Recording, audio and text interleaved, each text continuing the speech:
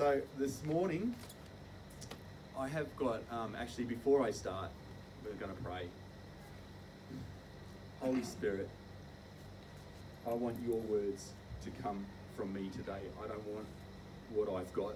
I want what you've got, Holy Spirit. I can't get sick of asking you, Holy Spirit, because I cannot fix a broken peanut. I can't do anything of myself. I need you. I rely on you, Holy Spirit, and I don't want anything to come from me. Holy Spirit, I invite you. I invite you to come and change hearts today, Holy Spirit.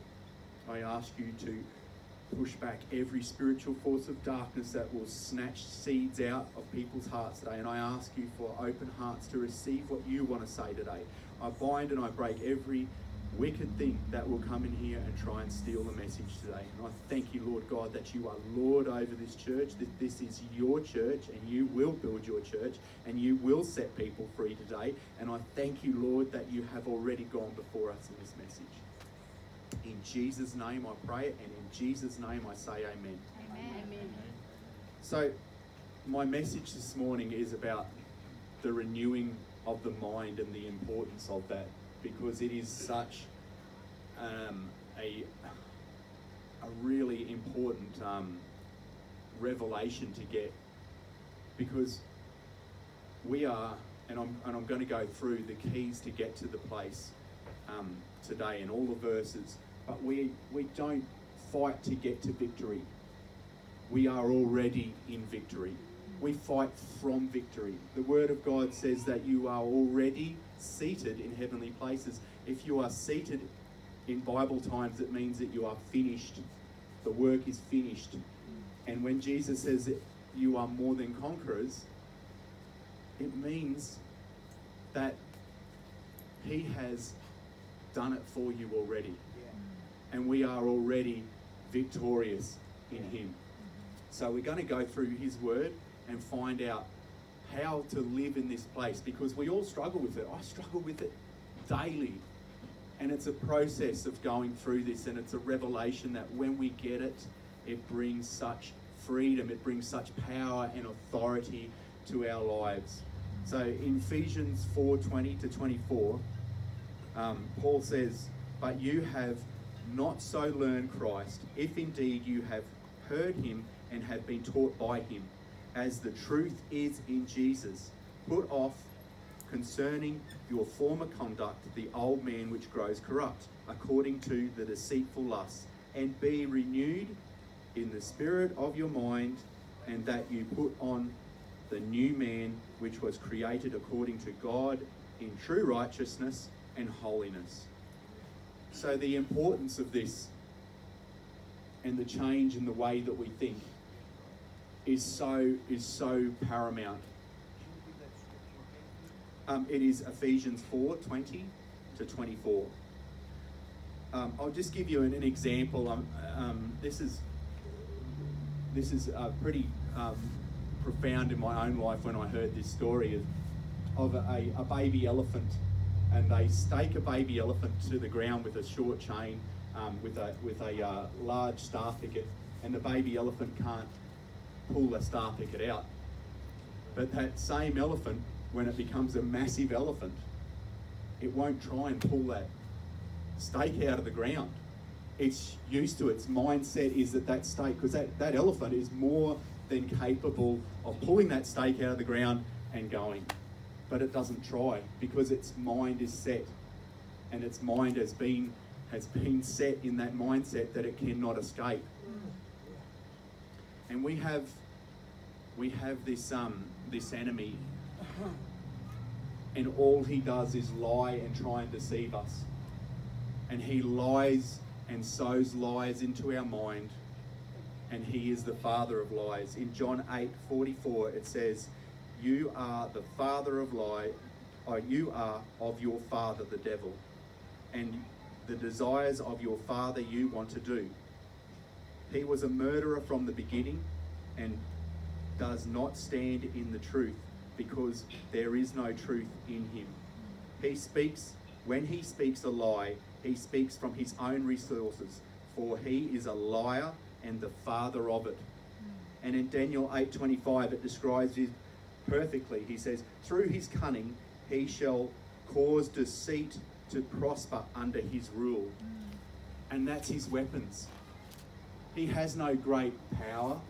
He has no great authority in our lives, but he has got the power to lie to us. He's got the power to say that we are less than what we are. He's got the power to take our authority by making us believe the lie and making us less than who we are. And if we believe that lie, then we are not seated in heavenly places. We're seated on the earth. We can be deceived because he is the great deceiver. And that's the way the Bible describes him as. He's not this all-powerful being, but he's a liar and a deceiver. And a renewed mind knows that. But 1 Corinthians 2:16 says, we have the mind of Christ. All of us have the mind of Christ.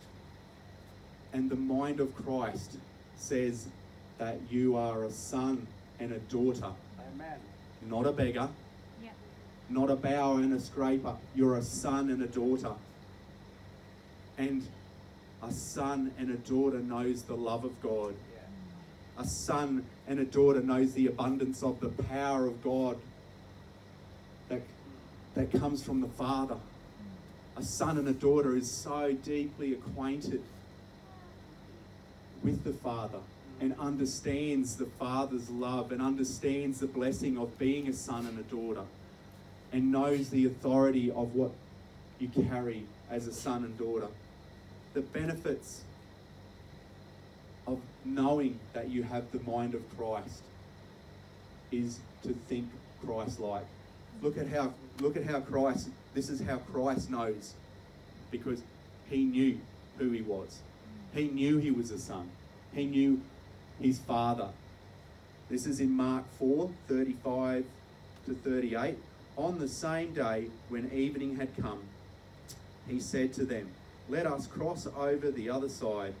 Now when they had left the multitude, they took him along in a boat, and the little boats were also with him.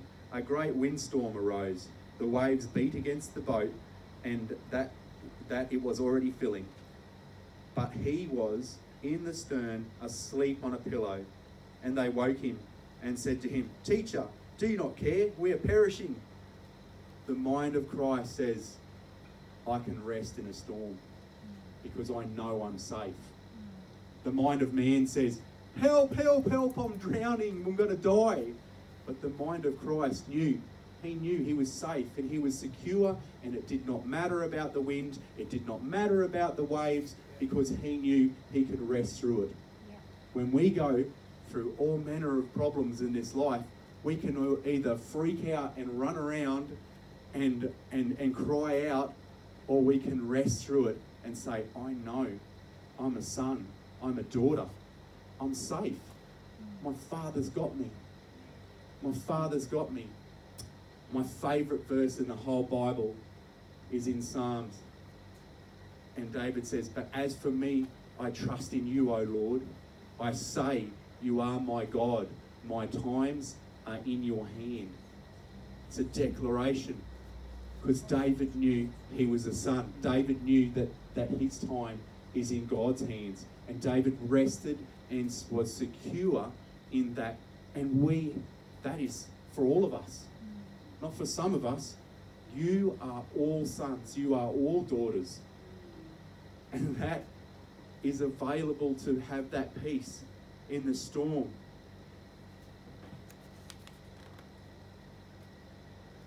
That's new wineskin thinking. When we think like that, we're able to receive. Yeah. New wineskin thinking. The mind of Christ sees a little boy's lunch. It sees a couple of fish and a loaf of bread, or a couple of loaves of bread and a fish, and knows that it feeds 5,000. Yes. That's the mind of Christ. The mind of Christ knows the potential. The mind of Christ knows the truth of God and is secure in that truth.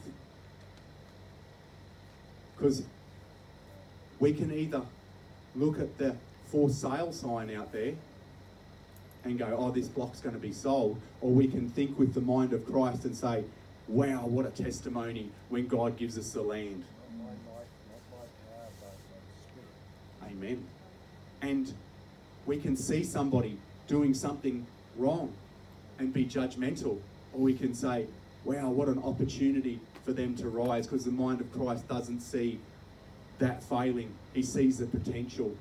So good.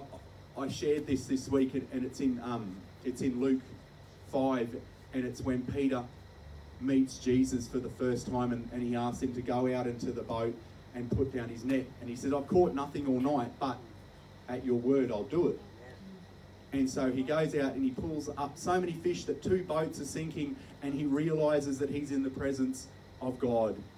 And he says, depart from me, Lord, I am a sinful man. But the response of Jesus is, do not be afraid. I will make you a fisher of men. Because he doesn't look at our failings. He doesn't look at what we've done. He looks at what we will do, and he knows. That was a little bit off track, but anyway. So the mind of Christ knows the truth of our identity, because it doesn't matter. It doesn't matter what this world says about you. It doesn't matter what John down the road says about you. It doesn't matter what a professor in the university says about you. It doesn't matter what a doctor says about you. It doesn't matter who says what about you, but what God says about you. And the truth of God's word is the truth in your life. And that's the truth we have to hang on to, because we are sons and daughters. And in 1 John 3 it says, behold, what manner of love the Father has bestowed on us, that we should be called children of God. Revelation 1:6 says, Jesus has made us kings and priests to his God and Father. You, church, you, each one of you are kings and priests. Doesn't matter if you're a girl. If you see sons in the Bible and you're a girl, you're a son too. It's talking about all of us are sons, all of us are daughters, all of us. There's no male or female, but all are one in Christ. Yes. Romans 8:16 to 17. The Spirit himself bears witness with our spirit that we are children of God. And if children, then heirs. Heirs of God and joint heirs with Christ. Amen. That is who you are. Yeah. Yes. That is who each one of you are. Do not let the devil come in and lie and steal and kill and destroy your destiny because of a lie. Yes. Don't be like the elephant. Pull out of that stake and walk into victory, because that's what Jesus has done. Ephesians 2:6, and raised us up together and made us sit in heavenly places with Jesus. I touched on that before. The devil comes to lie. He plants seeds of lies in us, makes us believe those lies. But God,